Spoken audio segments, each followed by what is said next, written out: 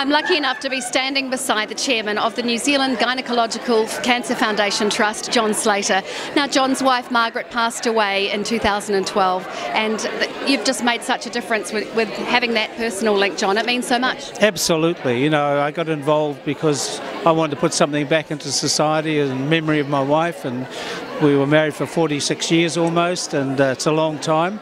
And I'm enjoying what I'm doing, trying to make things better for other women throughout New Zealand. I think that's really commendable, and also 3 years on must give you pleasurable memories knowing that you're doing it in Margaret's memory. Oh, absolutely, absolutely, and that's what it's all about. And you can't change what's happened in the past, but you can change something in the future. Wonderful. And you're interviewing and introducing, if you like, the Right Honourable John Key this evening. Yes. Are you nervous, or is this just water off a duck's back? I know him quite well, so it's... I suppose you're sitting at his table, are you? That's what happens at this level, I suppose. Well, that's right. It's but he's very easy to sit with, and he's got a wonderful personality, and it's as most people know. Yes, he's a very easy to get on with man, and has a good laugh too. Absolutely, he's got a wicked sense of humour, and that's great. Most people like that. John Slater, the chairman of the Foundation Trust.